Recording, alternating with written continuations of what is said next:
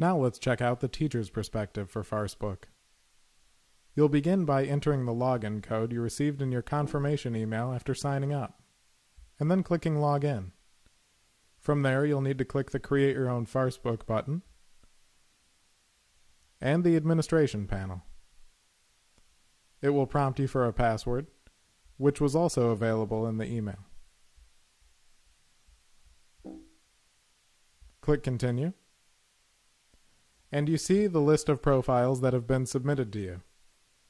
In our case, Johnny K. Tedesco has submitted profiles on Picasso, Che Guevara, and Example. We'll click on Che Guevara, and then click on the View button to see what has been submitted. As we can see, this profile has a title, and not much else has actually been filled out.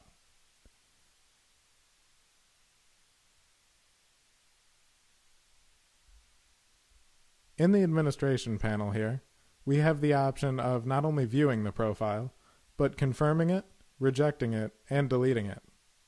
In this case, because it's blank, we're going to reject the profile.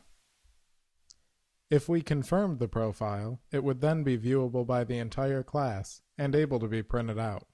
Farcebook is a full immersion tool in Spanish, French, German, social studies, English, and science. Students fill out a blank Farcebook profile of characters or things from Latin culture, history, literature, music, science, or art on our website. The profile page is then saved and is editable and printable. Once completed, students submit the profile for review by you.